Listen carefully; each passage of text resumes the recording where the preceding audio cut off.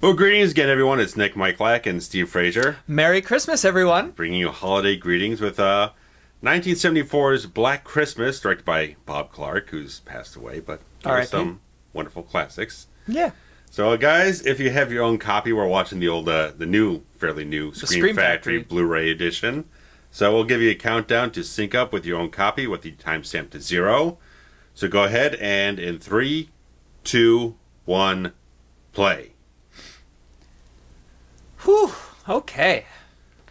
Taking it way back now. Yeah. 1974. That's the earliest we've gone. Black Christmas. Canadian horror. Yeah. It feels Canadian. It does feel Canadian. Everything about it feels Canadian. Yeah. You can't pinpoint exactly what it is, but it's there. So we got Nutjob, Margot Kidder. Yeah. Sadly passed away.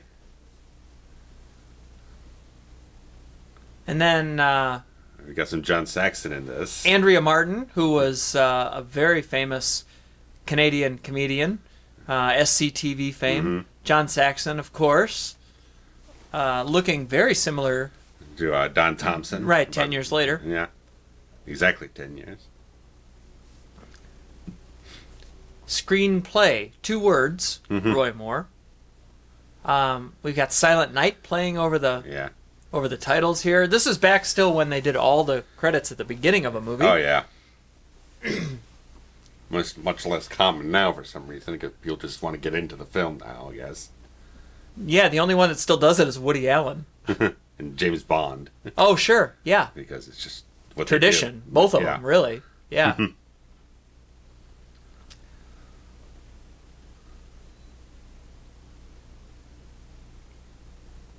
I like the point of view from the outside as if it's somebody watching. Yeah.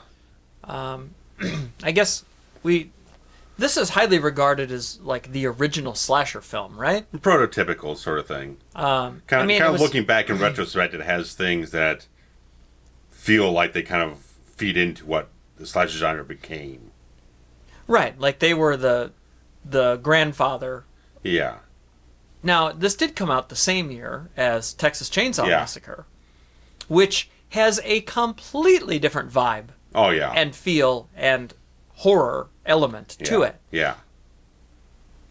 This is very 1980s horror, really. I mean, in a way, I feel like the 80s kind of took this formula. Yeah, in terms of compared to the first Friday the 13th, it has a similar type of pace. Similar type of build sort of thing. She's not wearing a bra. You've got it's the classic like group of friends. You know, you've established a group of teenagers. Yeah. You've established that they're being picked off. Yeah. There's a bit of a whodunit. Yeah. Like it's kind of the original formula. Yeah.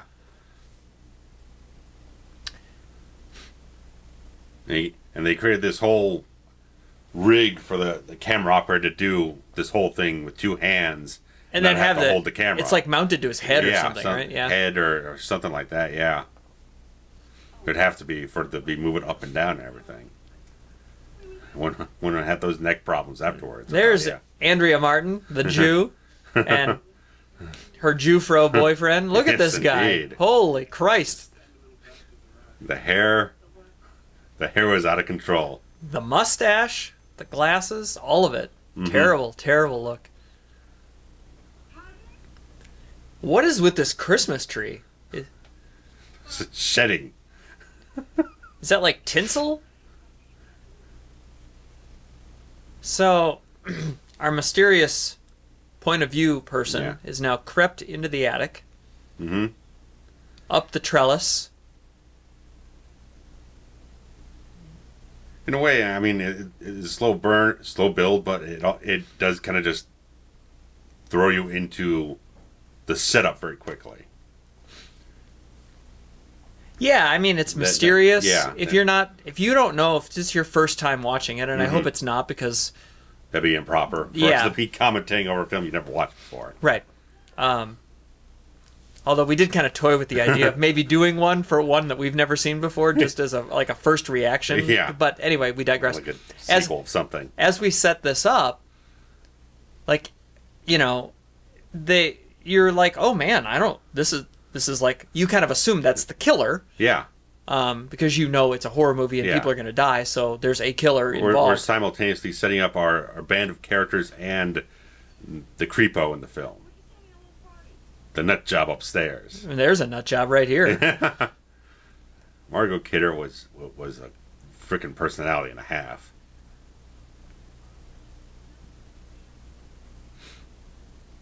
Clearly it's a man. Yes. Clearly they have bad curtains. Great house, too. Like, oh, yeah. This is wonderful. I mean, look at this beautiful down the stairs banister shot. Yeah, the woodwork and everything. This burgundy. And here we go. Here's some fashion for you. Fur coats and... Male fur. He rocks this thing throughout the whole film. I love it. He's got this perfect head of hair. Yeah, that's a great coif he's got there.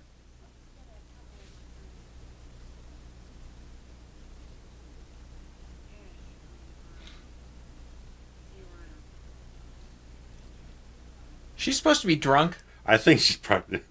she might be drunk in real life. When was she drunk in this decade? Yeah, she was probably just drunk on the set. I mean, with all... Margot Kidder was just a fascinating, entertaining human being. I'll say it. And we're going to shit on her a lot during this. Oh, yeah. I mean, I don't think she's almost like one of those feels like she just wandered onto set and we started filming her. That's what it just feels like. Right. Here's an attractive wino. It's like Margot Kidder is her character. It's like there's not much of Yeah, she's living the gimmick here, huh? Yeah. Look at that sweater that look like hands touching her tits, even though they're probably supposed to be antlers.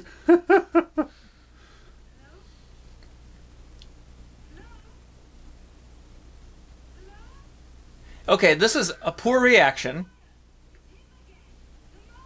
The Mona. The Mona. Look at the kitty on the right. I didn't notice the kitty the first time. I've seen this a couple times, but... You know, this... So now everyone gather around the phone. Yeah. I never liked the fact that she kept yelling, you know, hello, hello. Uh-huh. A little bit, yeah. Like, maybe I'm just so 21st century that, like, we would just hang up. We barely answer the phone now anyway. Why would we answer the phone? There's no caller ID. What if it's literally, a scam? I had someone calling my cell phone last night and said no caller ID. I didn't answer it. I don't answer it. I never answer. Let me lick it. That's why I have voicemail. God, I'm so... Oh, this is so good. I love the fact that we're going to get subtitles. Please, if you haven't, turn on your subtitles. A, because it's better to follow along with us. And B, because you get to read things like, let me lick it. Lick it up. Paul Stanley. You pig cunt. I mean, pig cunt is underused. Really. I want to be the subtitle man. I've got to type this shit out. I'm going to start, like, I say cunt a lot. Someone walks in the bay, is like, oh, what film are you working on? Don't look at those subtitles. No, I can't show you this. Okay. Go on a coffee break. Someone starts looking at what you're typing. Let me lick your pretty pig cunt. Go get so much bad shit off. So, suck on my juicy cock. Okay. This is getting demonetized right away. This is 1974, people. Okay? They were a little raunchy back then.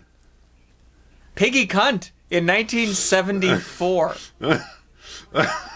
Like, I mean,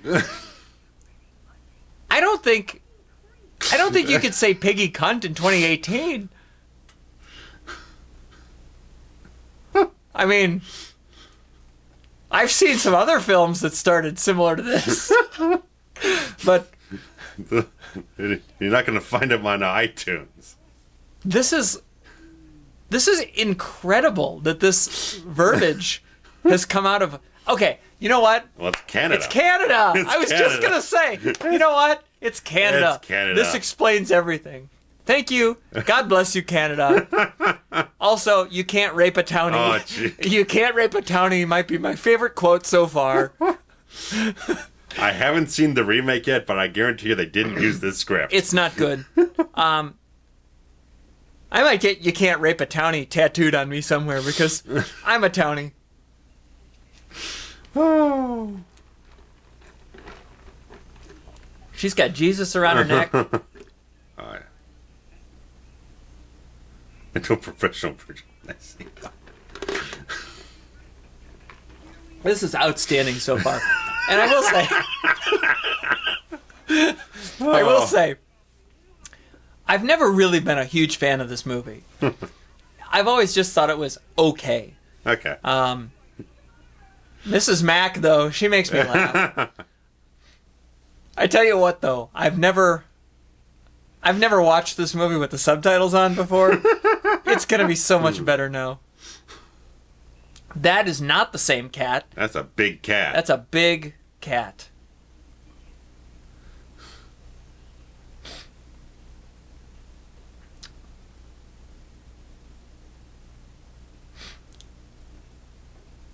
She's kind of cute. Yeah.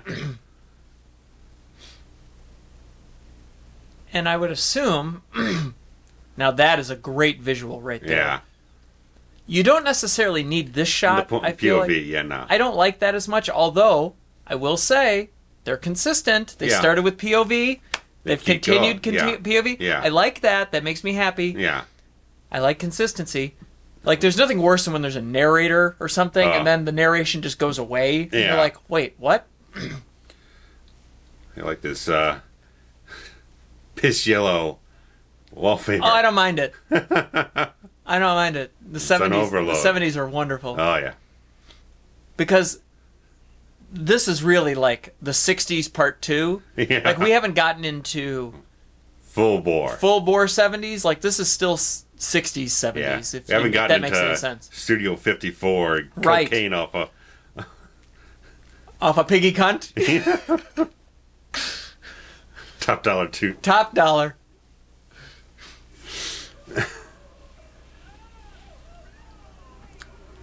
Great face. Oh, Margot. Yep, just why even pour in a glass, really? I don't think there's a scene in this film where she's not drinking something or smoking something.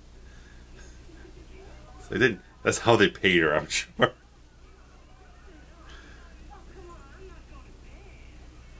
Mrs. Mack is a delight. I like that she's both an authority figure and also one of the girls. Oh, yeah. Like, I think that's well done. She's going to slam a few back at the bar herself.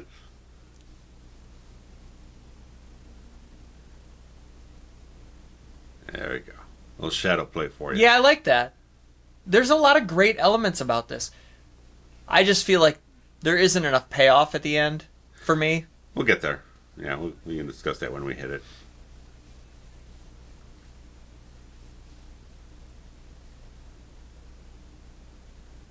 A lot of great camera work, though. Yeah, yeah.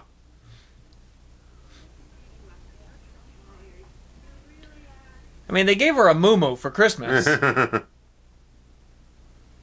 And they're excited about it. Oh, Mrs. Mack. Oh, yeah, she's got it all. You dirty birdie. Look at you.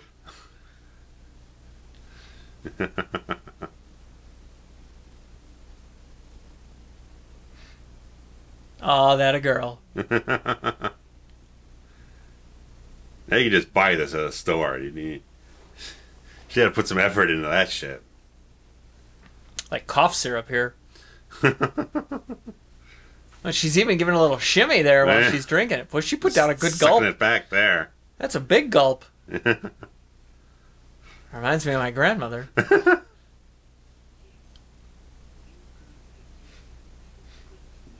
And she's drunk already?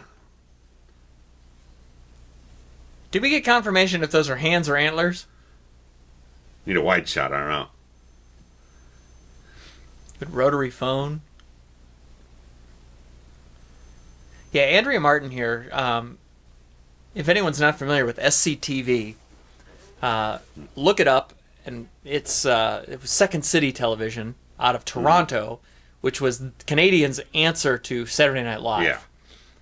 And featured all of the Canadian stars like Eugene Levy and John Candy and Andrea Martin and a whole list of Dave Thomas, the other guy that I can't think of his name right now.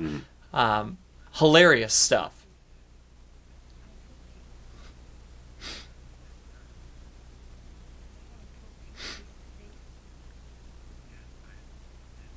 She's very pretty. I really like Olivia Hussey. And ever seen Psycho 4? Nope. Well, she plays Norman Bates' mother in that film. Really? It's about 20 years. They made it about 20 years later. It's all done like flashbacks, but she's phenomenal. Huh.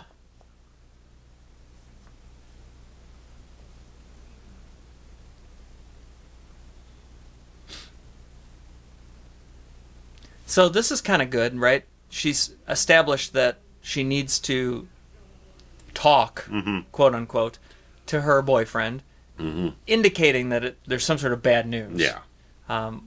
Turbulence. Right. Which actually sets up a couple of great plot points later on. Oh, yeah. It's like, there's my girl, Mac. Yeah. It's like, of course, this is hardly the ideal place for hiding your booze. Looks like the same bottle. The same amount is gone out of the bottle. Why not reuse the same prop? Why not? Why spit it out, dude? What a waste.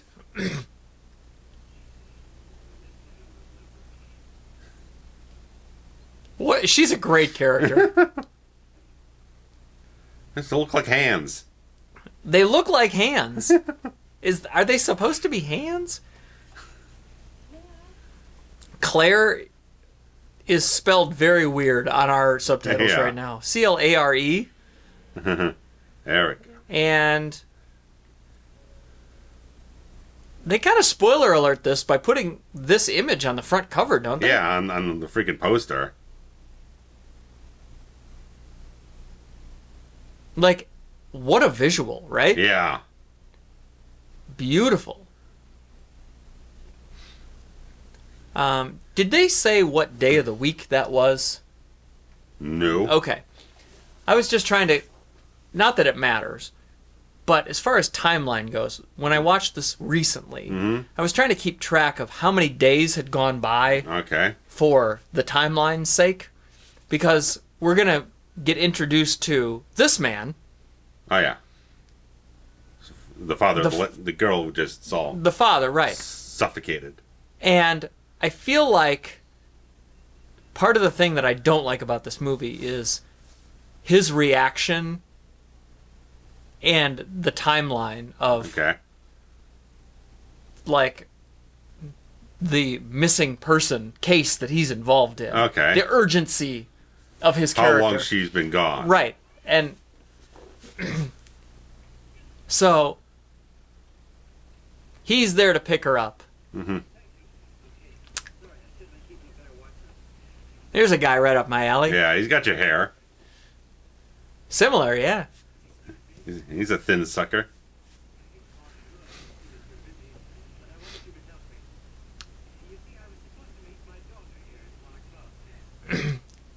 I talk about plot convenience. I can't get over the way they're spelling Claire. Like, somebody just didn't know how to do it. It's Canadian spelling. Yeah, I guess. Let's blame it all on Canada. We're sorry. I was gonna say, this guy wouldn't know. Like, the odds of him knowing this girl on campus. Yeah, probably thousands of people on campus. Right. So I buy that. Oh, there she is, Lushy. Sloshing it back again. I'd buy that he would go, oh, the sorority. Yeah, let me show you where that is. But he then made a comment like, I haven't seen Claire. Like, he knows who the fuck that is. Randomly. My ass. Ho, ho, ho, fuck is a great line. There's the Afghans that we always love and talk about that somebody's knitting. Here's our Sight gags. Hilarious. Hilarious. You can't rape a townie. Jesus Christ. Got a long way to go. I love that this... I mean, he's so, like, conservative, right? Oh, yeah. And everything's dirty in this movie. It's like, I don't think that's going to help. And she's just, like, an enabler. Like, Mrs. Mack is wonderful. Oh, she...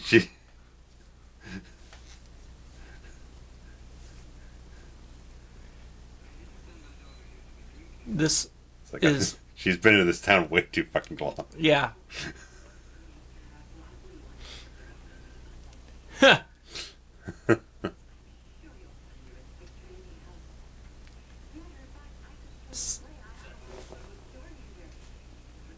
mean, it's hard for me to put some of these things into context because it was 1974.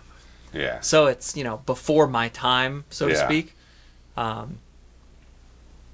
You know, a lot of these horror movies of the 80s that we watch. Yeah. You know, we were alive. We've got a synergy there. Right. They're like, we kind of have memories of those times and places.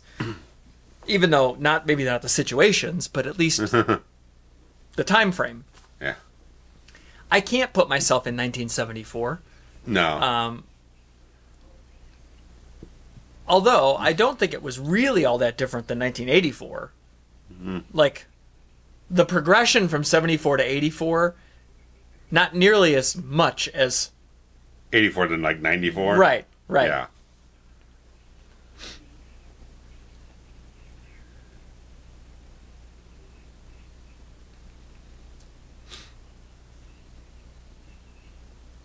Like, this gal's got some sass. In the cat Claude. Claudikins.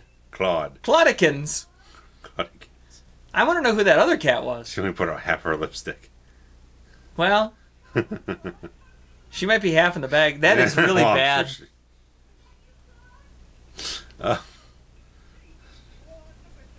Yeah, the cat made you do it, I'm sure. The cat made you. Balls? Did you say balls? I love the dialogue in this movie. Can we get another phone call in here? Because I can't wait.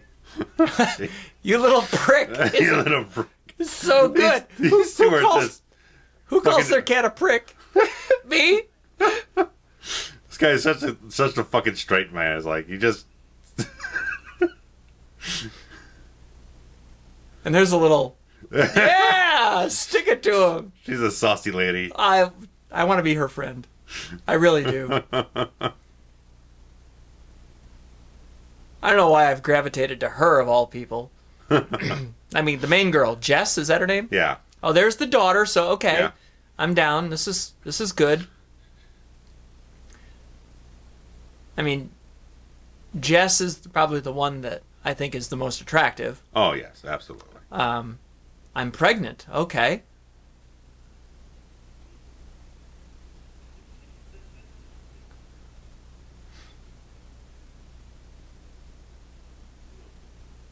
And this is not the same guy that just directed the old man to the frat house, right? No, it's not. I didn't think so. I like that other guy better. Yeah, this is Kier Dullea from 2001. I've never seen it. I saw it. I don't care for it. That's probably why I didn't see it, because I just don't get into stuff like that. Yeah, I just... So, she wants to abort said baby, is that correct? Yeah, because she basically she wants to build her education, start a career, all that type of stuff. She doesn't want to halt all that stuff for a child. Makes sense to me. Yeah, but he's on the other end of the spectrum. And he's got a big, what is it, audition? Recital. Recital, okay. Yeah. He's been up, I think he says he's been up for like 3 days straight or whatnot. Because he's just this compulsive, obsessive guy. Because it's got to be perfect. Yeah, he's a good heel. I like it. Yeah, yeah. he's a fantastic foil for because I mean obviously we get into the whole film. There's misdirection and second guessing and stuff like that. But well, it's like a whodunit. So. Yeah. So I mean, it works great for the relationship first off, and then it works for the second the building reasonable doubt, the horror plot going on behind it, and it causes so much more emotional disturbance for her going forward because she's got this stuff going on that she's dealing with this weird frenetic call or whatnot that's terrorizing her and everything. So I mean, it creates more chaos for the character. How awesome is this? She gives the booze to the kid. Jesus Christ! So many things wouldn't play in 2018. But I mean, that was me as a kid, right? Like I'd get champagne on New Year's Eve. Okay. My grandpa would give me his Budweiser. No. Like, I mean, not to have a whole one, obviously, but I would have a sip. Okay. I hate it now. Apparently I liked it then when I was 5 or 6. I've never had any, so. So here again, yeah. She's just yelling angrily. Oh, here we go. Billy.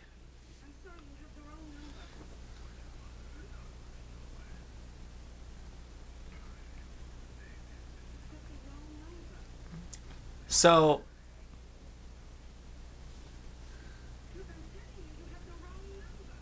see, again, she wouldn't just keep yelling. Up now. Right. Yeah, you would.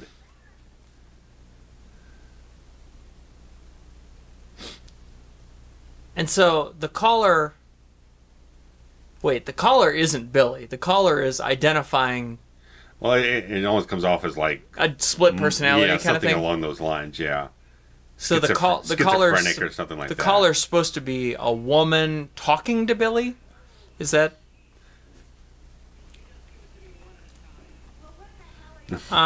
Margot Kidder not drinking in this scene. She's smoking now. Well, she's been smoking every time. If she ain't drinking, she's smoking.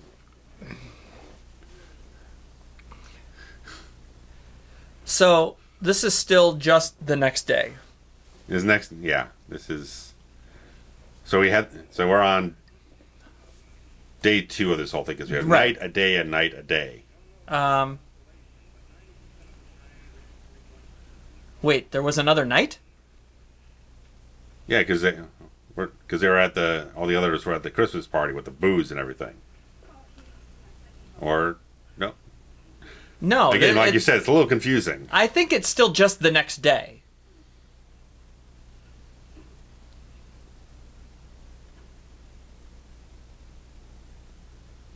I feel like maybe it's nighttime now. Well, the exterior of the police station was daytime. Oh, it was. So. Yeah, see, it's still the same day. Okay.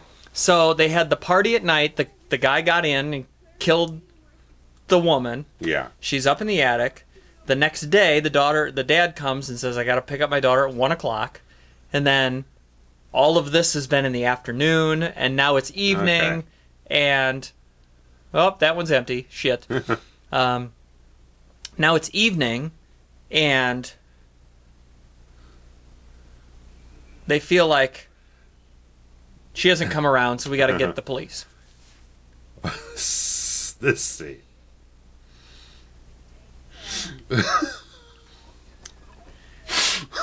Fellatio 20880. So this goes back to that. The Klondike. The 3-letter. The exchange. Yeah. It's a new exchange. FE. So we've talked about this in previous commentaries. Yeah. I love the fact that he doesn't know what fellatio means. He's fucking clueless. Which that's the comedy in the scene. So I am in love with the whole exchange thing. Now, the exchange thing happened before area codes, so you didn't have to dial a 10-digit area code. Okay. And, it was really only the 7 digits, which even as a kid, we only dialed area codes if it was long distance. Out of state, yeah. So the exchange, many times, the first 2 letters of they made the exchange be the town that they were in, or the metropolitan area that they were in.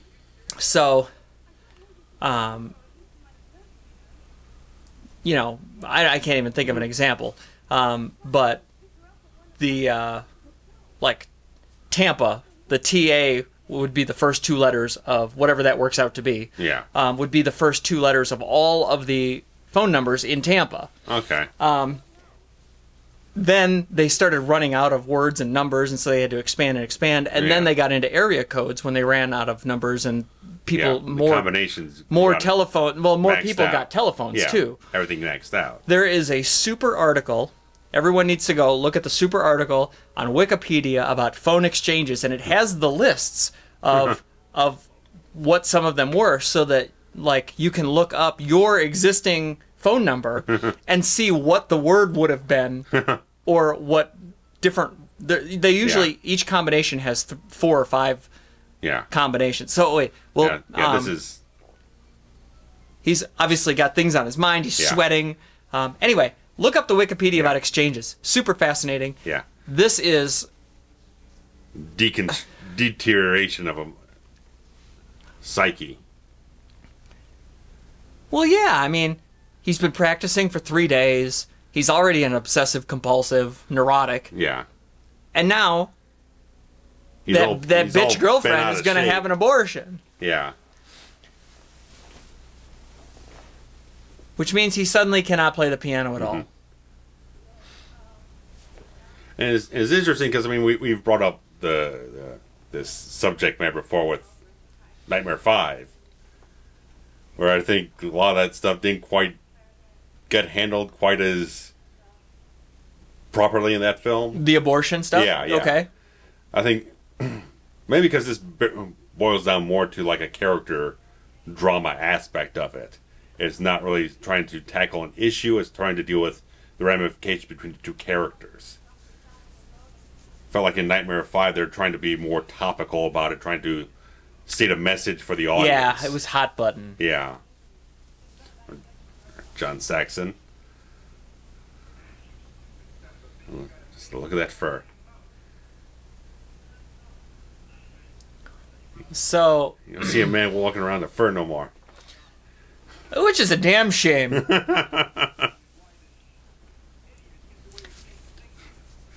So here we have the great John Saxon. Yes. Oh, I've been taking her out. I think he's still wearing a piece. Yeah, it kind of looks like it. Yeah. This is how I knew the movie was Canadian, when he said I've been taking her out. Out in the boot. I was like, oh, he's Canadian. And then I realized that Andrea Martin, I knew Andrea Martin was Canadian. And I was like, I bet this whole thing was Canadian. The great John Saxon playing a cop.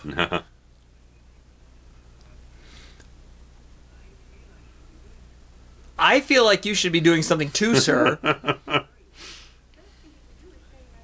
I mean, okay, so in his defense, it's the same day. Yeah.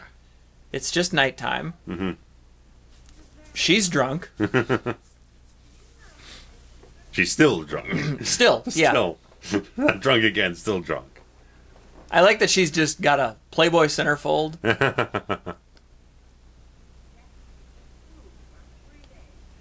And again, I think she's like slurring her words.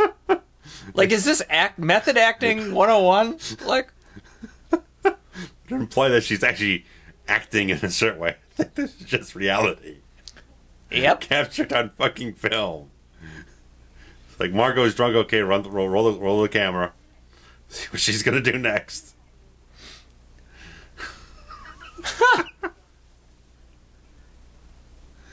Because who scripts this shit?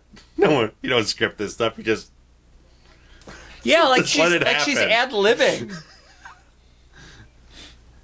I mean, she's talking about. She probably had like 2 lines of dialogue that turned into 12. She's talking. Literally, her conversation right now is about going to the zoo and timing out how long it takes for animals to fuck. That's what's happening right now. We love you, Margot. Well, you're one of a kind.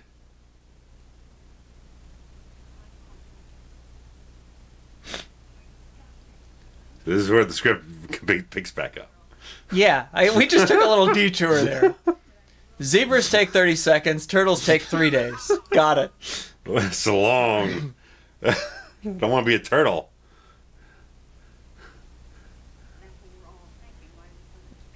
This is actually good, though. Because... Well, oh, yeah. Now she's got her bottle. Yeah. Now we got some motivation while she's a drunk.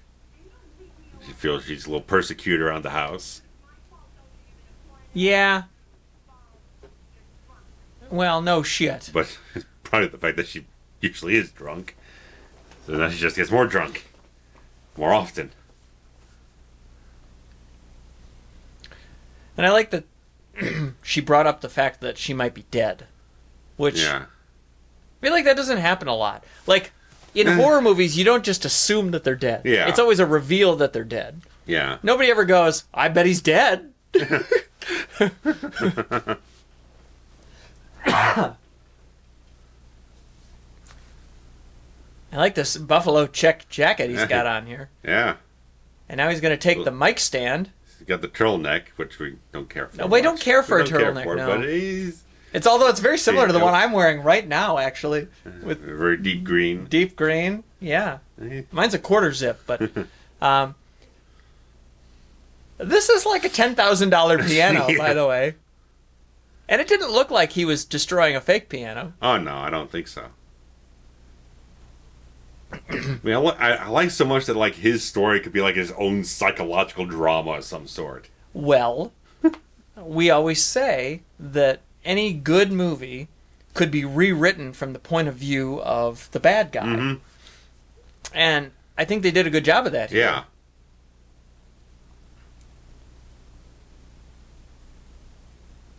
And now here comes this guy, the Quaff, who's been taking Claire out.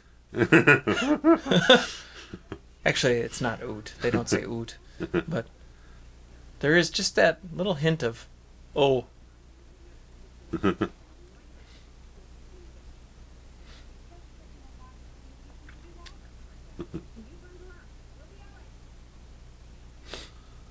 So now we're gonna... This is a search party? Yes. After only... a day. 12 hours? Or whatever?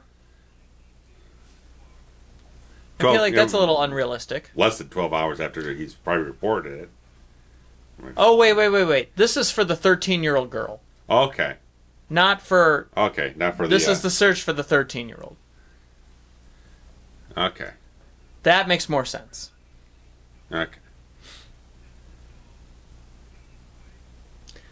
A good mustache there on a... Oh, yeah. Norm Macdonald looking cop. It does. I got Nacho Libre there.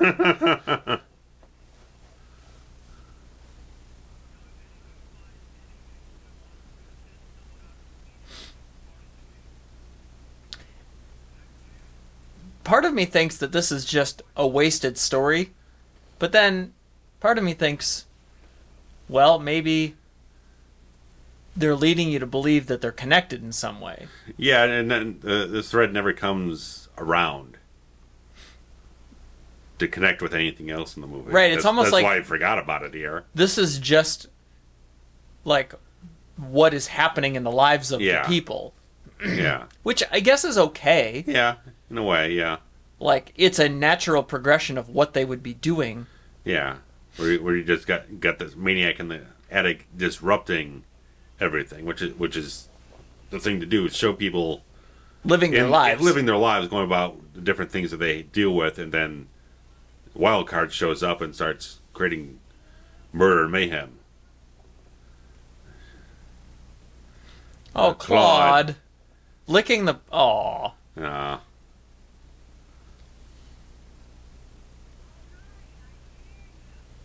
I love when people talk to cars like that.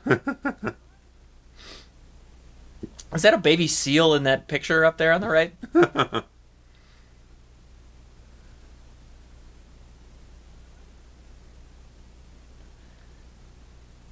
Where's our timestamp on this thing? We're 39 minutes in. 39, okay. And what's the runtime on this one? Oh, I don't know.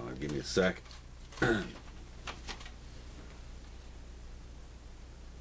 98 minutes. 98. 100. Okay. So we'll go. We're a little short of the halfway point.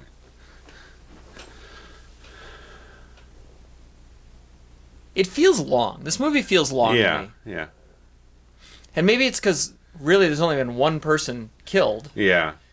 And not a lot of suspense. You're like you said, it's a slow build. Yeah. Because when you only have one murder and then the story is based on everyone wondering what happened to that person as opposed to everyone also being afraid for their own lives, it really takes some time to get going. Yeah.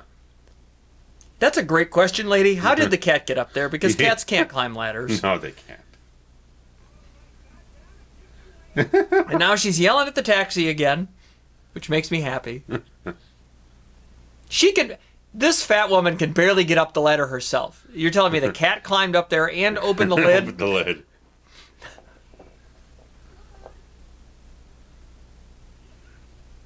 Oh, well, now actually it makes more sense that he went down and got the cat and brought it with him. Maybe. The lure. That's the only explanation I can think of. And it does make sense because they've shown him going down into the house. Yeah.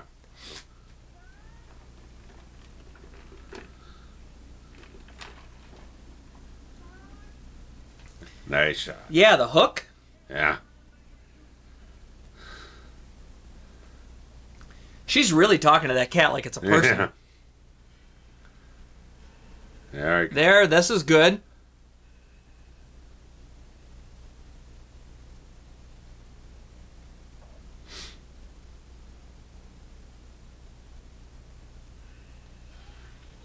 I mean, I don't know. I'm not sure how that would work. I don't know if that's realistic, but... Well, I had a pulley on it, so I mean... I guess. I mean, you'd really have to swing it the right way, though. Yeah. Meanwhile, the cabbie... Meter's running. Yeah, that's right. I mean, just think about all the fare he could be picking up, and he's sitting outside this house waiting.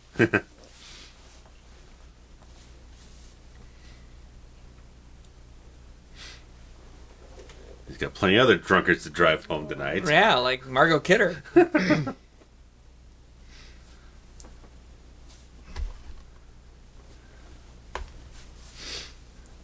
I like those street lamps. Here we go. Now he's going to throw a tantrum? Why? Because he's mentally ill, I guess. Yeah. But what triggered it?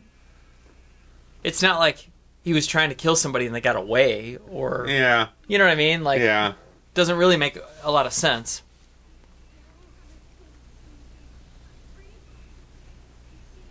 I like that the dad is partaking in this because he's there. But at the same time, I don't know if you've noticed that he still doesn't have a lot of urgency. Yeah. Yeah, I get you. I mean, and he had that line of dialogue about, I feel like I should be doing something. You should be more insistent about things. Yeah.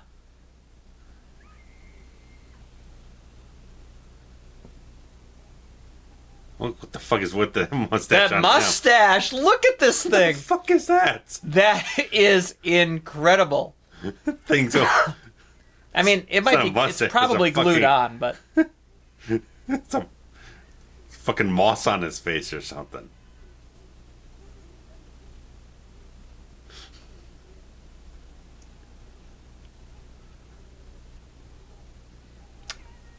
And I will say, here that was great, because there was a moment there where he thought... That's my daughter or something, maybe. And then there was relief. Yeah, then... That it wasn't. And then she comes and... And he's got to be like, I understand how you feel. Oh my god, is this another prank call here? Oh, yeah. Here we go. Oh, give it to me.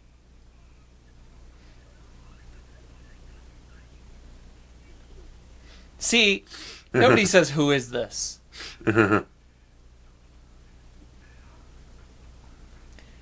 Help me, stop me. I find her end to be not realistic. I can understand being kind of paralyzed with fear a little bit. You're terrified. I would get it if... But yeah, holding on this long, yeah. If there was some sort of threat. But this is all just nonsense. Yeah, later on it makes more sense because the phone company trying to trace the call. Right.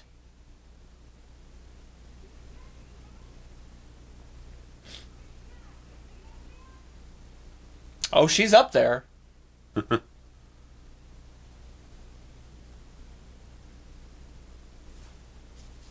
Nice, again, the shadow stuff. I like the shadows. I like this house. Yeah. I like this shot, too. The photography is really good. There's some really fantastic shots later on. And this is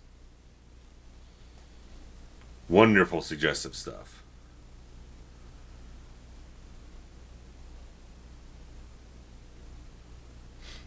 I mean, that's awesome. And terrifying. Yes.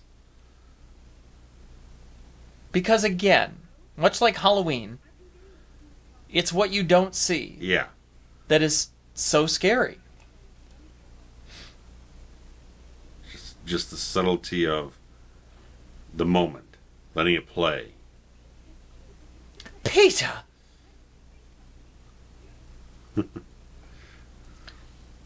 And now, you know that he is... creeping around the house. Insane. Yeah. He's and creeping around the house. Yeah. So it's very possible that he's the killer. Yeah.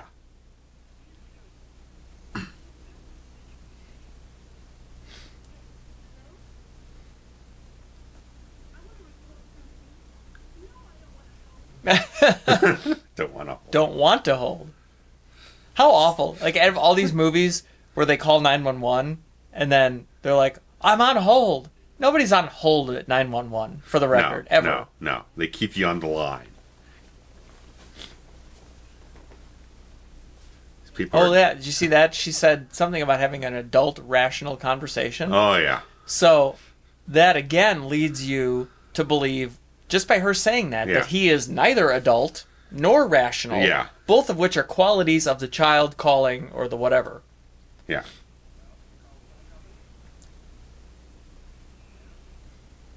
And meanwhile, Daddy over here. Yeah.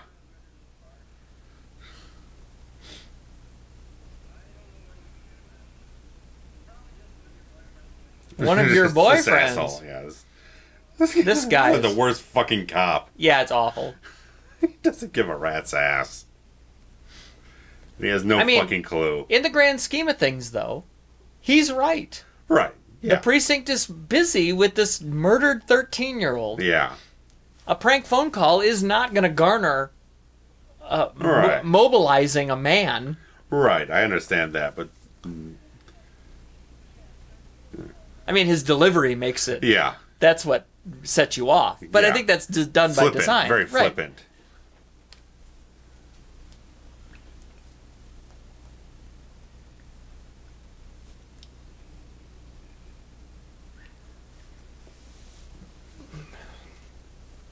I'm actually kind of afraid of this guy. Yeah.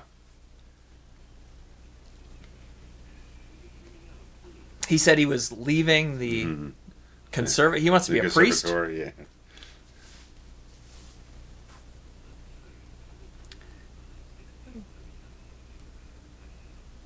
Yeah.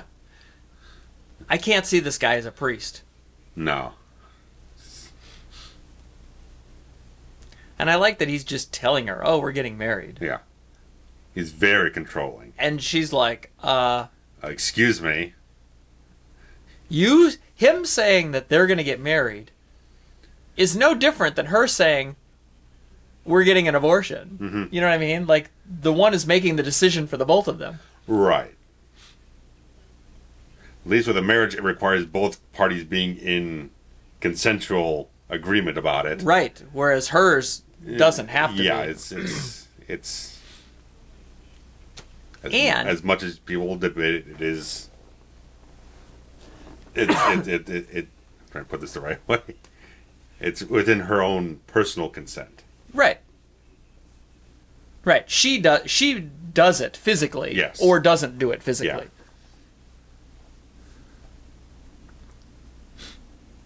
I find it interesting that it's 1974 and they have this strong, like a female lead. Yeah. Who is saying, like, I'm making decisions about myself. She's very sophisticated, very down to earth, mature, progressive. Yep. Yeah.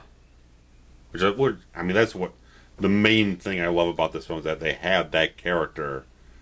So again, like you said, very progressive for the time, and cast so extremely well. Right.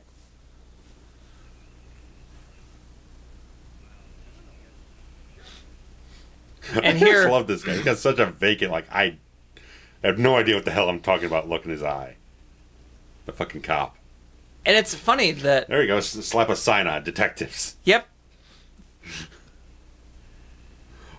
I like the fact that. Well, this is the other half of the fellatio gag. Yeah, it's good.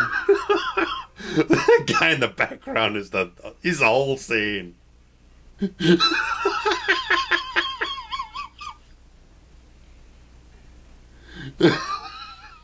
being this whole scene. Every time I watch this movie, I'm that guy. Yep. The slow walk over. There's a some bonus features on this disc, and I don't remember if it was the man Saxon or the other guy. One of them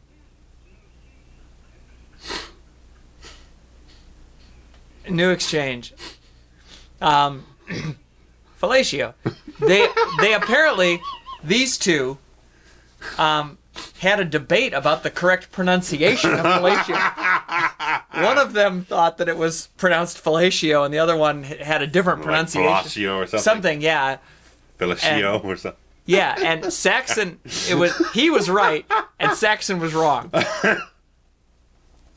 And meanwhile, everyone's laughing. Fucking hilarious. Something dirty. That's you right now. That's exactly me. And I'm Saxon. Water. Yeah. I need some water. Take a break. Take over. Meanwhile, at the abortion house, he's been fucking around with the Christmas tree. He's got some of that tinsel wafy shit on him. Look at this fucking tree. It's like a ghost tree. It's got hair all over it.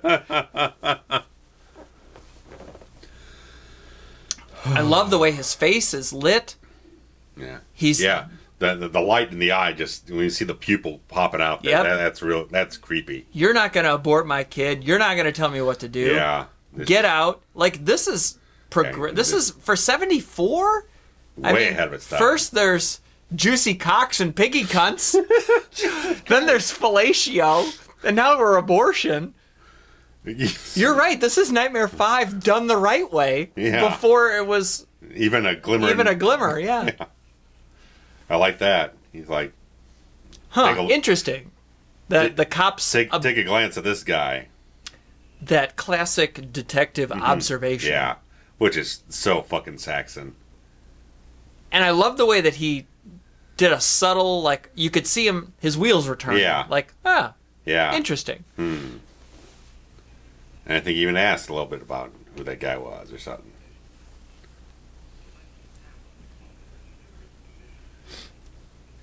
Tap on the phone. Written permission.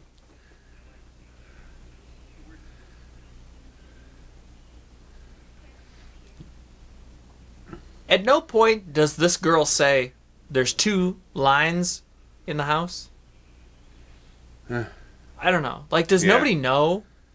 Like, I think it's weird. I almost half imagine it's maybe Mrs. Mac's line. I don't know. It could be. They never fully... Right. They never pinpoint what room the other line is coming from. It would make sense if it's Mac's line. Yeah. 5, so 5, it's Klondike 9. Thank you very much.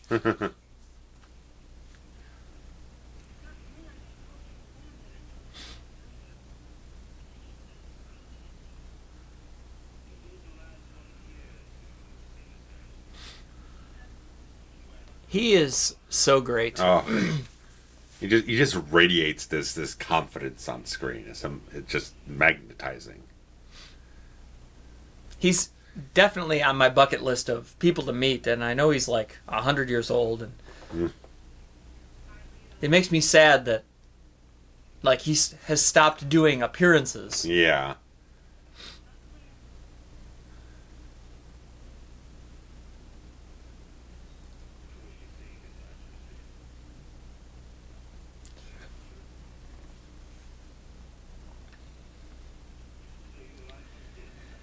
Okay, well, got some just basic detective work going on here. Nothing too exciting. It's kind of odd that poster in the background looked almost like the poster from Princess Bride. 11 years early, with the two of them. Oh yeah, look yeah. Very much like that.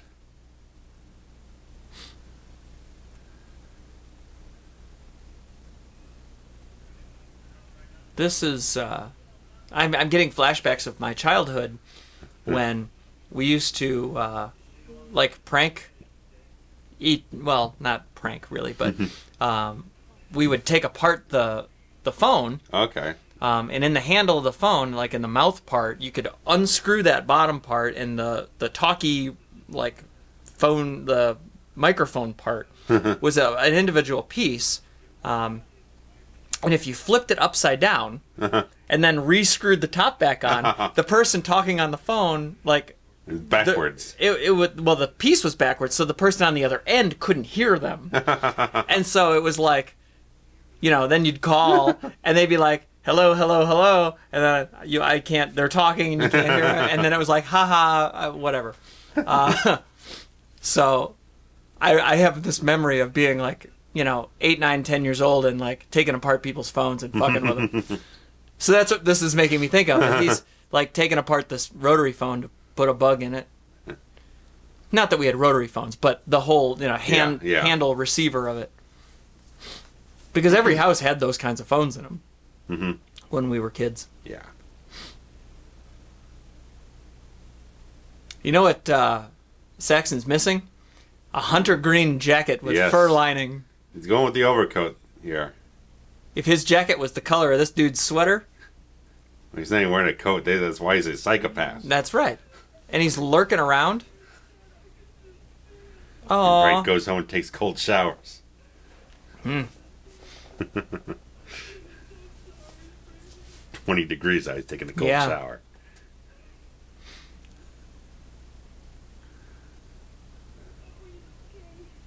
Is Chris the one she's asking about? Chris? Yeah, his fur coat guy.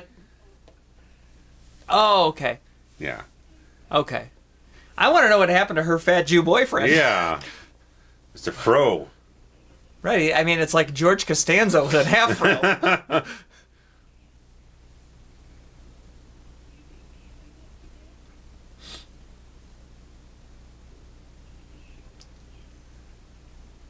Aw, she's going to bed, Martin is. It was a nice little scene there where she's got emotional, saying, I know she's dead. Like, yeah. Again, it's very... Now, I can't even say that it's atypical for a horror movie because horror movies didn't really exist at this point. I mean, in this form. In this format, yeah.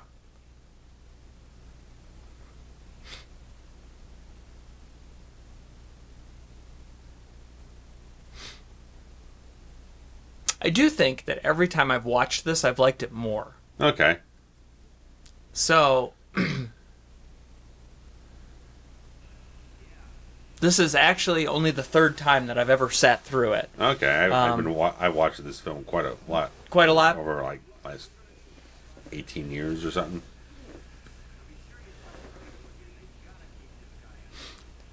I think this is very interesting. Yeah, I'll get into it once they get into it. I've always thought that phone tapping. I mean, now it's all like cell towers. Yeah. But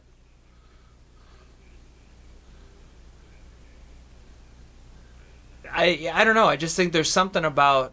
I guess because I don't really understand how phones work. You know what I mean? In general. Mm-hmm. Oh, he put a baby doll with her. How cute. Jeez. Oh, and he's rocking her. I don't think I noticed. I mean, I guess that would make sense because she's dead and she can't rock herself. Yeah. Something about the like, this dude's fucked up. Yeah. I like it.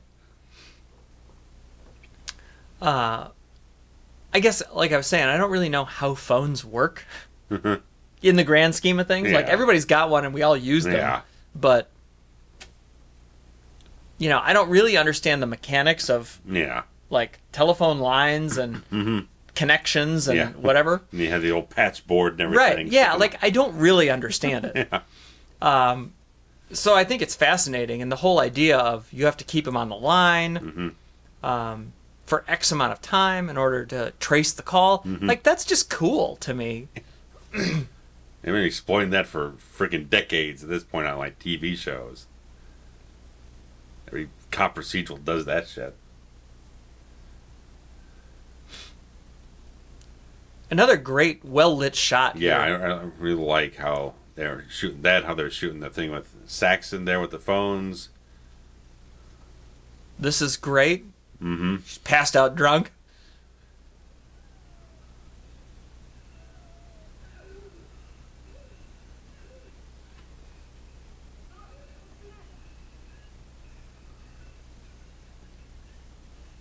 She needs a drink. That's what's the matter. She's asthmatic. Isn't it a little late in the story to be... We're over an hour in. Isn't that a little late to be introducing new evidence like this? Yeah. Like, she should have had to puff on that thing at the very beginning. I mean, I've got a little bit of asthma and whatnot. And I've never seen you puff on a thing. No. I haven't had an inhaler which is shocking because in years. The amount of times you've been worked up over these commentaries. Usually it's cold air that get... If I was out shoveling snow or whatnot for 20 minutes, it would kick in. I thought for sure that Halloween 5 one was going to put you right over the edge. I was like, I don't know, smokers and asthmatics kind of function. Breathing in all that smoke and whatnot doesn't trigger off an asthma attack. I don't know. All right, she's been smoking in every scene except this one. This is thus far the only scene in the whole movie where she hasn't been doing one of those two extracurriculars. Yeah. I don't get this anymore. Killer. What a shame. Well, first of all, I love vocal choir, like little harmony, vocal harmonies. The vocals are my favorite instrument. And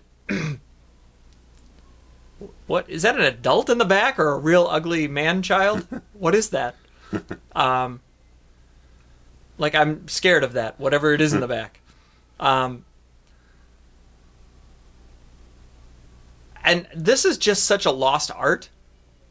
Yeah. First of all, there's no way that a group of 9 individuals, especially children, could sound like that without, like, just assembling. Like, they have to be have to be a choir. Just on a whim. Yeah. Right. And then I don't know, like, I just don't see a choir even going, let's just go around and carol. Yeah. I mean, 16-degree weather. If anybody wants to go caroling, somebody let me know, because I want to go. I will absolutely go sing outside of people's doorways. I want to do it right now. Maybe I'll go by myself. That'll get me arrested. It's great singing outside my door. Oh, he's singing Christmas carols? No, he's singing Journey songs. Exactly. You can't go Journey caroling in the holidays? I don't know. I think that's appropriate. Steve Perry shows up on my door. I'll sit there for an hour. Darn right you will. Should have been gone. Now, that's creepy. So we've been digressing a little bit here. Meanwhile, there's some really creepy shit going on. It is gorgeously shot, this whole sequence. I mean, this sequence, I just feel it's just a matter of brilliance, in my opinion. I mean, he's whispering gibberish. Yeah. You got the beauty of the carolers outside, and then you got this terror inside. Yeah, the juxtaposition. Juxtapose it, and you got these beautiful shots with the crystal and everything. I mean, jeez. The bloody unicorn. This is really great.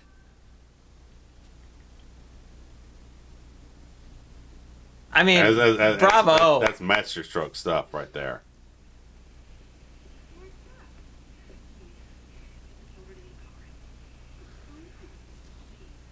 Oh, that is the chaperone, wearing the Technicolor Dreamcoat there. She's a short lady.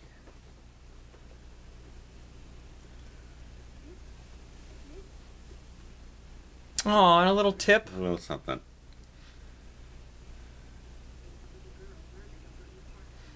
Well, there's no saying that she was murdered tonight.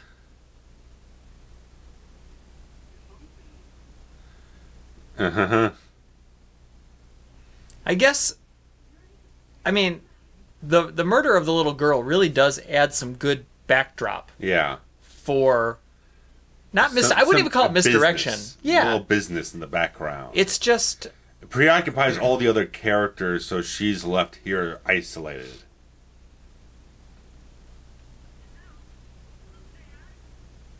I always kind of like a film like that, where there's kind of like background energy going on. That's stuff like that, where you got this more intimate story happening in the foreground. There's more this urgency in the background with something else going on.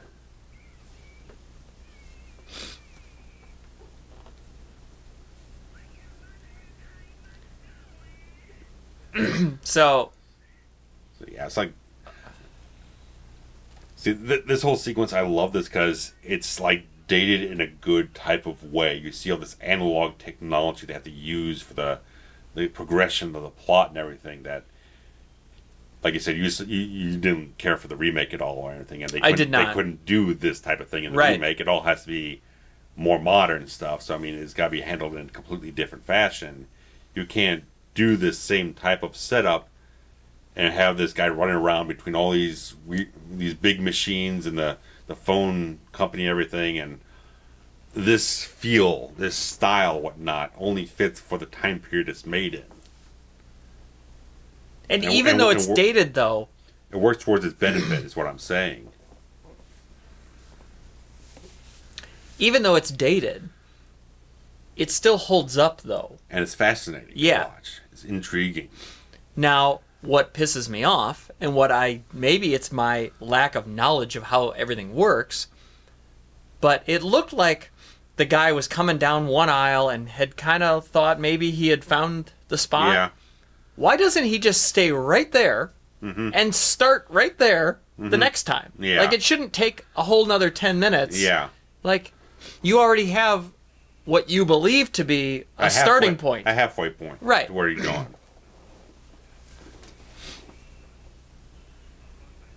What is happening out there? A man's got his pants down. Some dropping trowel.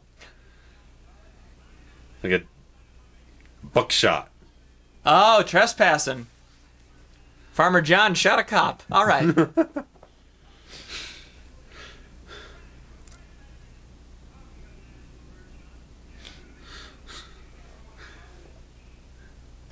It's very colorful. Well, the gun up your ass.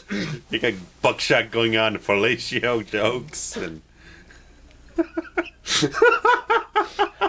these two I love have great chemistry. Man. It's like buddy cop, only in a horror movie.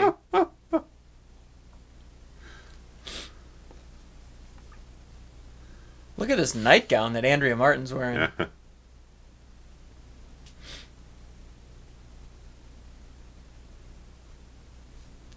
She was having a nightmare.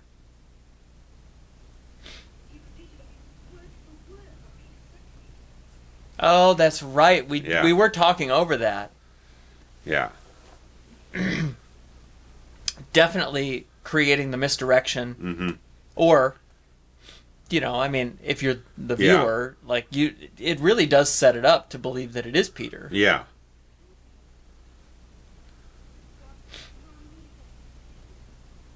And in some ways, it really makes the ending that much worse, because you figure, okay, if you're going to set me up, there better be a good other explanation. Okay. Because it's either going to be way too obvious or completely out of left field. Or clever, yeah. And I feel like they were neither, although I like the ending. It's just... You want a hook, is what they're asking for. I feel like there's way too much effort put into it to have it really not... kind of dissolve itself. Right. All machines are clacking, according to the subtitles. I like it.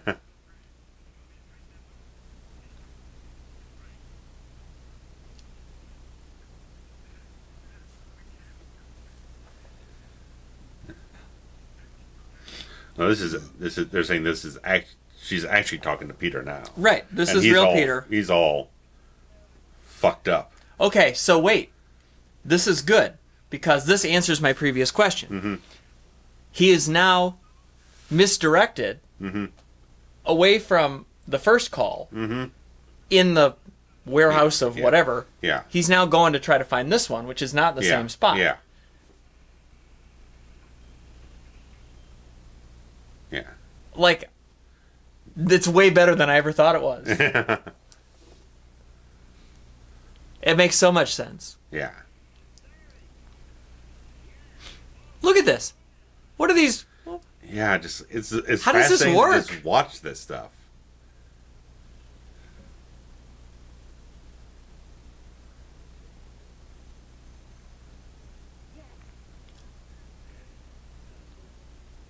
I mean, and we still have, what, a half hour left on this thing? Yeah. Short of it, yeah.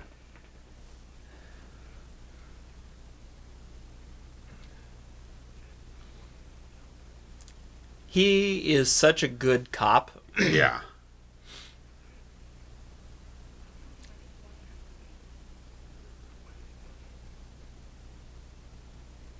So, we are still in the same stretch of a day. The same day, I mean, it's probably pretty late in the night, yeah. Yeah, more or less.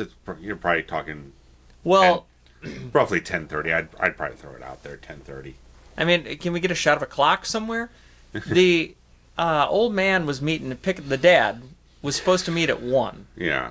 So you figure he gets a hold of the guy with the good hair... Yeah. After 1.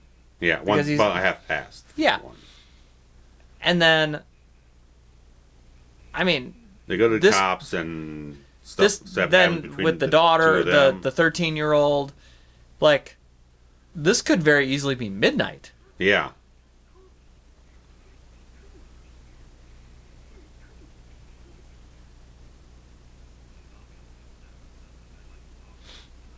So she doesn't know that there's another line because... Yeah. He says he was here. So that actually walks it back a little bit as far as the misdirection goes. Yeah. So it's making it more ambiguous. Ambiguity in this whole thing.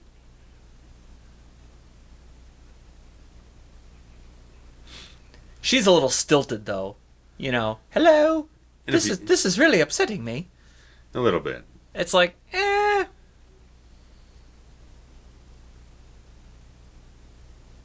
At least they're, Andrea Martin's fears are subsided. There's an American flag. Well, it's not Canadian anymore. Oh, yeah. Just misdirect you. That is strange. That is strange, because it looks like that map that they're looking at looked like a map of Toronto. If I'm not mistaken. I could be wrong. But why would they have an American flag? Because they're trying to make you think it's set in America. You're not fooling anyone. Was it an American script that just got picked up and produced in Canada? I don't remember. I don't think there's much of anything behind that. I think they're just trying to cater to the largest film market, I guess. I don't know if you really had to put a flag in there to make it be anything. I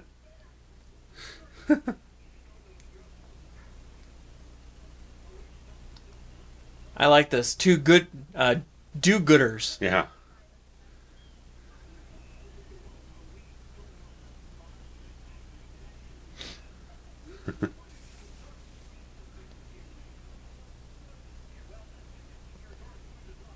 I like they're just going around with a shotgun, knocking on doors, asking people for weird stuff.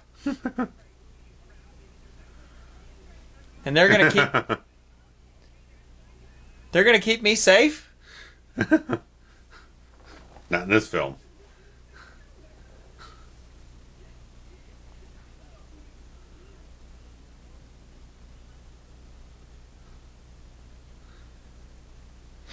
Huh. There's another American flag, actually. Yeah.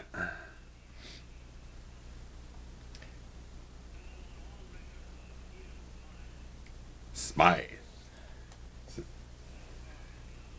I like that he's stewing over this. Yeah. Okay, because he's connecting that the guy that stormed out of the house earlier. He's called up with a very erratic phone call about things. About the baby. Yeah, I mean, there's motive and opportunity. He already knows there's a dead kid in town. There's people missing. It's worth investigating someone who seems a little bit off kilter. Well, he does seem that. Yeah.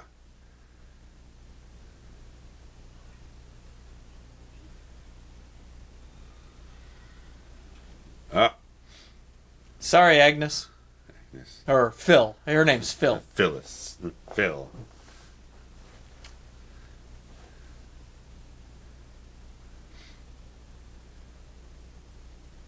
Is that Saxon? Yeah. Looking good in his hat and trench coat. Yeah. And that piano has been destroyed. R.I.P. Piano. Yeah. R.I.P. Piano? No. R.I.P. Piano. No? Too soon?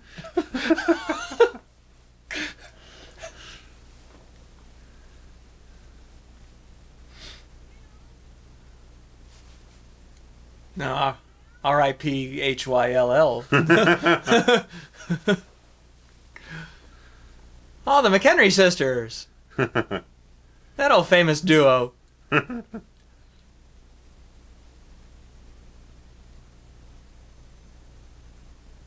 I really am enjoying this much more this time than I ever have before. I like this camera work here. Just through the bars. It just makes her seem more closed in. Oh, here we go. Oh, piggy, bitch. YouTube's gonna love our commentary. What's that? YouTube analytics are gonna love our commentary. Their algorithms. Flag us all over the place. Is that how that works? I don't know. Nobody knows. They do shit. It's like the MPAA. Nobody knows what. Whatever they feel like that day. They woke up on the wrong side of the bed and get flagged. If there's actually anyone actually works at YouTube, I'm still questioning that. Yeah, who knows? I think there's like 2 people there.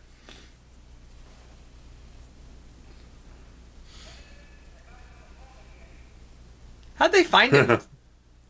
It's not like this is next door. You probably had a patrolman drive him there.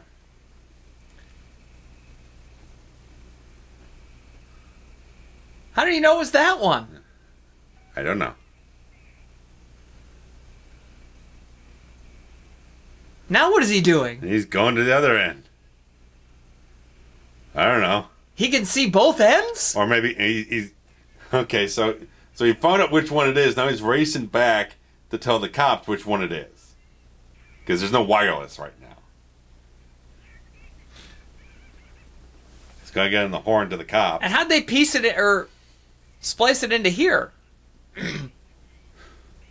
How are they able to hear it? How do phones work? Phones work.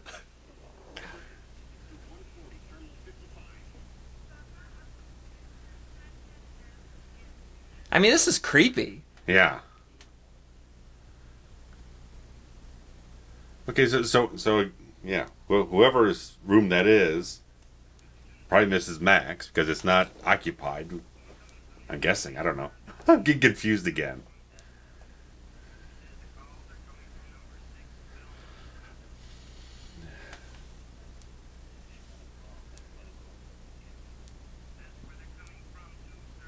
So here we go. Dun dun dun.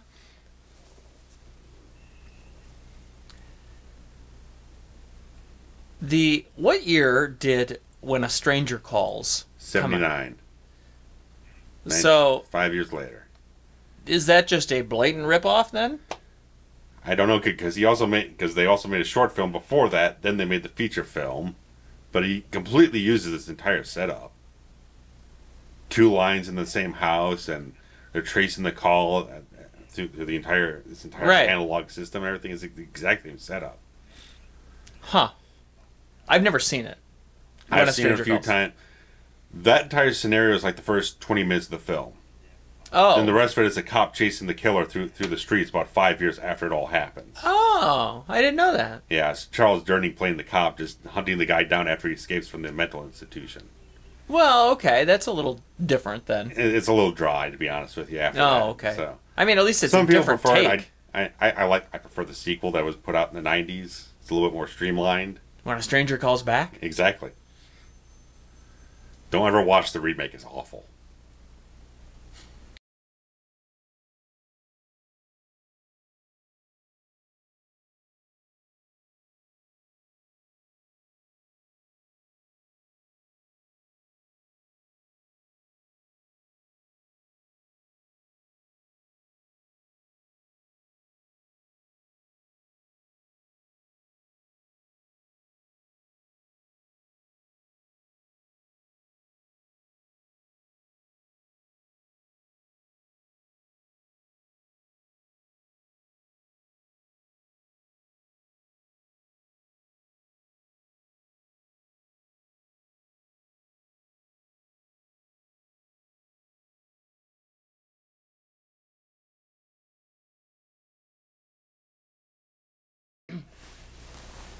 Sorry about that. A bit of a technical difficulty. We're at 122 even, 122.01. Yeah. So, if you want to... Alright, anyway. So, it bothers me that the cop is not very forthcoming. Yeah. And then, as soon as she questions it, now he's like yelling at her, Yeah. and he's having a poor reaction. Yeah. He's the cop that's handled every situation in the film very poorly. But it's okay, though, because he's kind of a bumbling idiot. Yeah, well, that's the thing. But at the same time, at this point, he's almost lost credibility as a cop. Yeah. You can't take him seriously at all.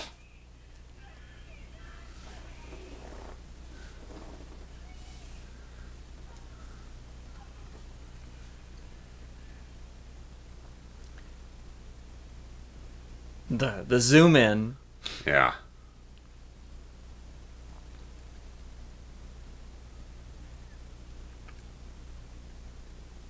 I mean, I guess, like, I always thought it was weird that she'd just stand at the front door and scream, but if she thinks something's wrong, yeah, she's not going to want to go up there. So yelling, "Please answer me," is actually pretty accurate, I think. Yeah.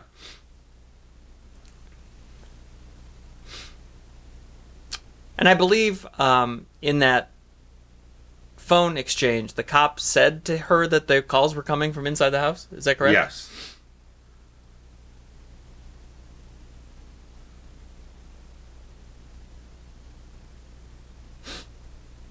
And so now, I mean, there's a lot of, like, tension here. Yeah.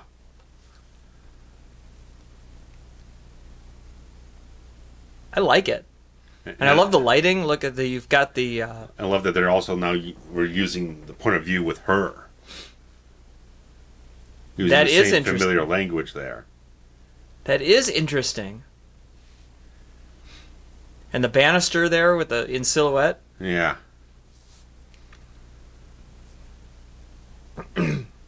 This movie's underrated.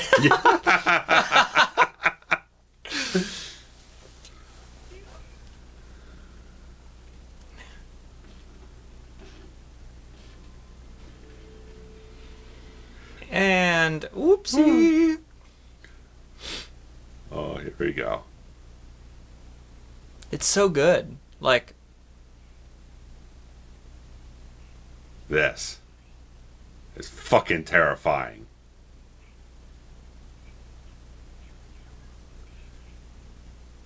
Never fucking underestimate a crazy eye.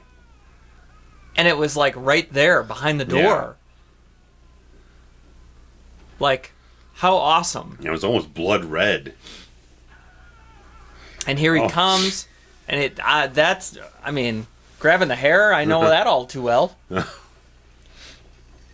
had a film projector grab me once. Oh, Jesus. Yeah. Grabbed a whole tuft, pulled it right out. Yeah.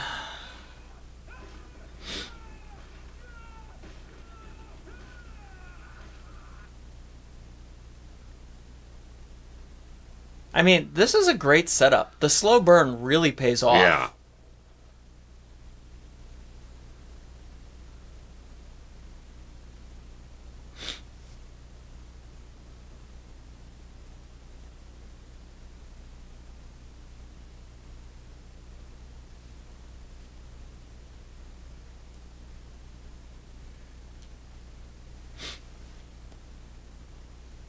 And there's a lot of tension here, like you don't know Where the killer disappeared to, where the door right, closed. where did it go? Right.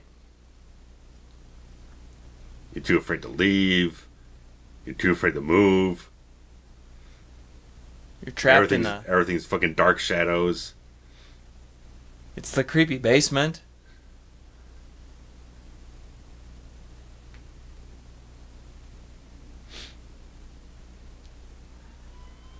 I mean, we've covered a lot of films on this commentary series that didn't have the depth or the tension Yeah. or,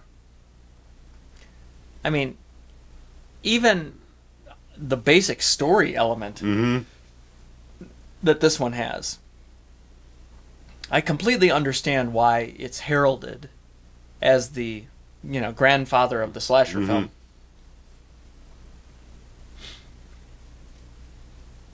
Even though Halloween, I still think, is the best horror movie of all time. I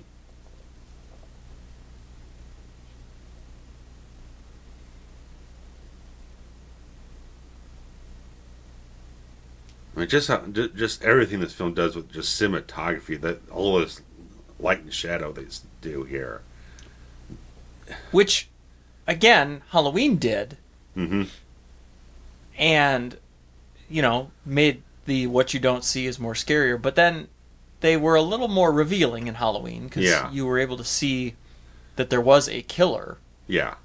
And I also feel like Halloween is really 100% made better by the score. Yeah. This movie does not have A prominent score. Right. It's very underscore, just rumbling tension type of stuff. Well, there's been a lot of Christmas hymns. Yeah. Which are both calming and eerie at the same time. Yeah. Which is weird. But it's true. And surprise, surprise, Peter is right on the other side of the door. How convenient. And he also has a crazy eye. Yeah.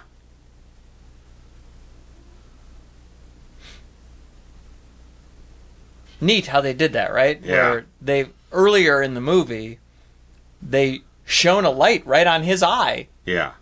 As if to say, pay attention to these eyes. Yeah. These eyes. Sorry. And then,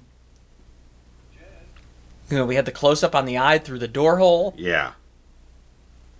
The killer disappears, and now he's in the basement. What the hell? Finkel is Einhorn. You have no idea how many times I jump up and down. I've said that over the years. I get the brain moving, the blood pumping. There's a close-up of her eyes. Oh, yeah. It's just great how they use the foreground stuff and use the environment with the cinematography. You're not always looking for the clean shot. You're using what you have to close off and cut up the frame.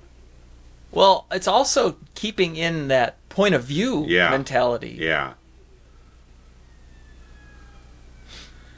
And he's just so fucking creepy. Well, even if... Okay, so even if you assume as the viewer that he is not the killer, you still have to keep in mind that he's an erratic personality. He's neurotic and crazy and will destroy a piano at any moment. So what might he do to a human after saying, I refuse to let you abort my child and I'm going to marry you. You are going to marry me.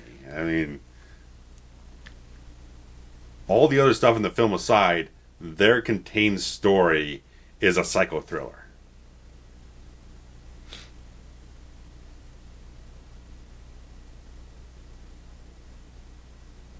The birdcage.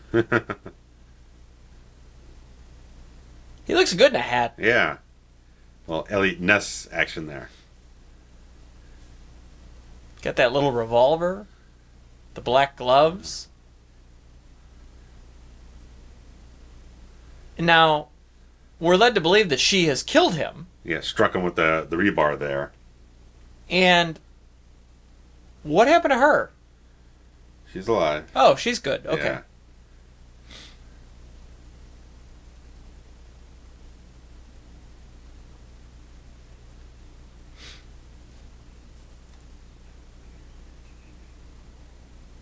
And now, this... Okay. So this is actually pretty great. Because...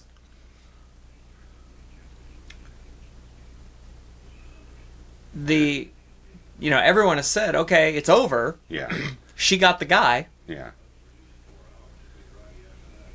And she's in shock. They sedated her.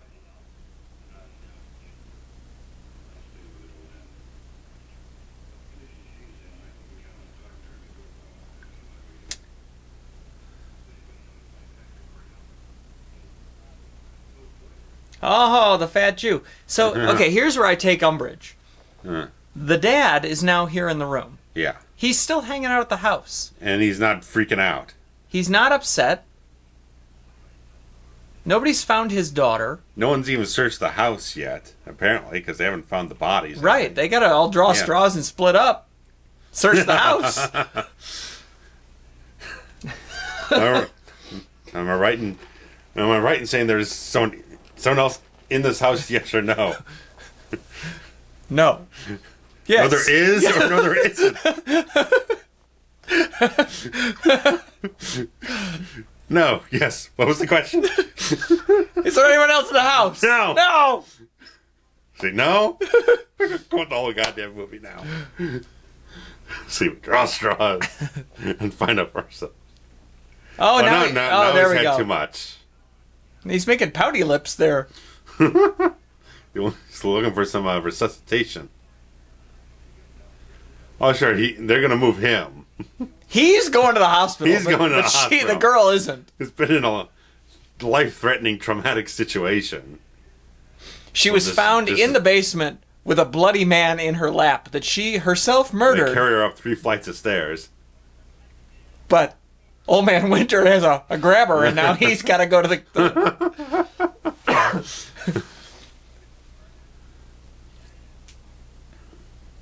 I do like this scene in that they focus on her, and yet the background noise is everything that else that's going on. Yeah.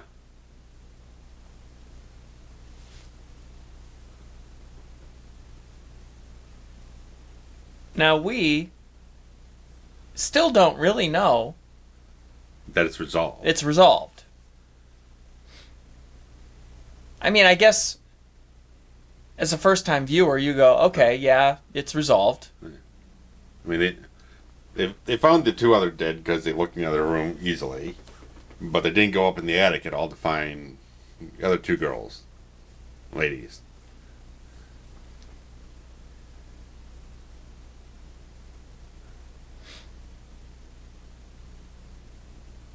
That's obviously Mac's room. Yeah. Because she had the suitcase. She was getting ready to leave. Yeah. There's our bad curtains.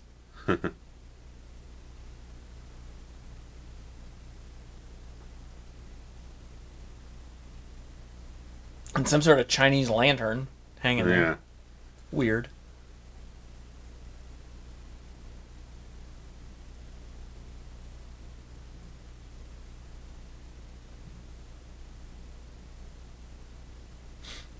And all this is one shot, by the way. Yeah. A nice little tracking shot through the house. I was going to say it was nice when they're going past the frames with the reflective glass. Didn't see anything in there. Well, no camera crew, these nothing. people are professionals. Indeed.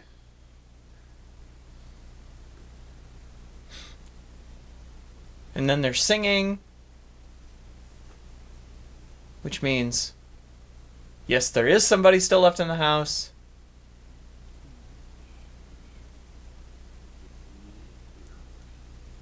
Billy.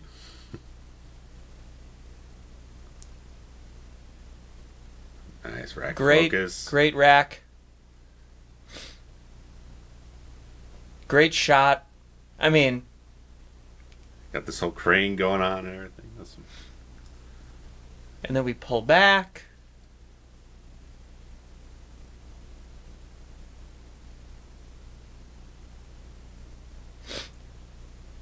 And I love that, like, from this vantage point, you can see her in the window. Mm-hmm. But from down on the ground, you wouldn't be able to. No.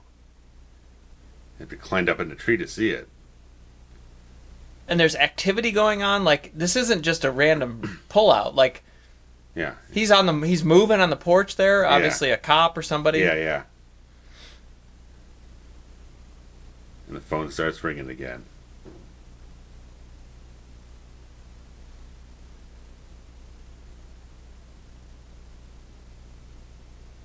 And roll credits.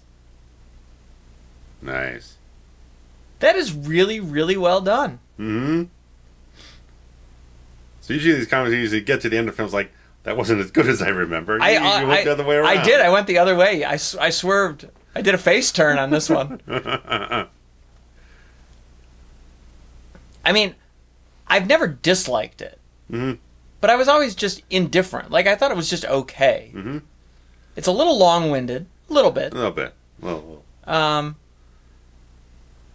But when you really break it down, much like we've done with these other movies that I've always loved, and when we break it down, I go, maybe not. Yeah. This one I went the other way on. Nice.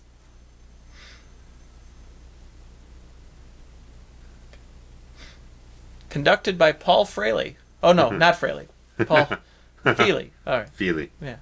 Fraley was a different guy. Yeah. Nice short credits. We don't get well, yeah, that. we did them all at the beginning. We don't do that anymore.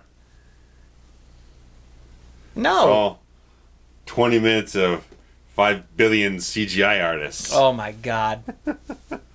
I don't know what else to say. There's no secret. Yeah, I mean... We talked as much of the remake as we need to talk about. So, I mean... I guess at this point we just have to wish everyone a Merry Christmas, and hopefully there's no one in your attic. Happy holidays! And check to see if there's another line in your house. Otherwise, they're calling on a cell phone from upstairs. That's right. You're kind of fucked. Yeah, well. So get out of the house where you can. Get out of the house. Don't go. Just walk to the door. Listen to us. Don't ask questions. Just pause the commentary. We'll be back later. Anyway, guys, I mean, this was enjoyable. Yeah, it was great. It was great. So hopefully we, your hectic holiday times have been, put down for a couple hours, and you've enjoyed some good old-fashioned murder with us. But, yeah. But we got a little Die Hard 2 action coming up soon. Yeah, So- it's going to be great. It's going to be really put a bow on our Christmas season. Indeed. So guys, Ho, ho, ho. ho ho ho, and Merry Christmas. Bye-bye. Bye.